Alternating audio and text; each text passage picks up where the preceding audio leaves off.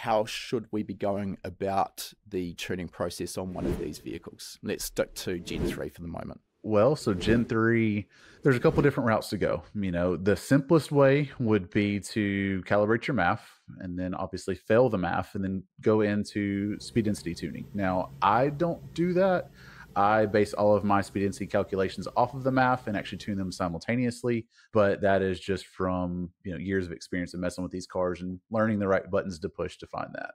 But if I was teaching somebody to start from scratch, it would be to dial in the MAF, then fail it, and then tune speed density, or vice versa. Honestly, it's a little bit easier. Technically, it's a little bit easier to do speed density first, because if you get speed density first done while you're data logging speed density, and we'll call it one of your final renditions of your VE table, you can actually data log dynamic airflow versus your mass airflow sensor frequency and essentially build your mass airflow sensor table while you're driving.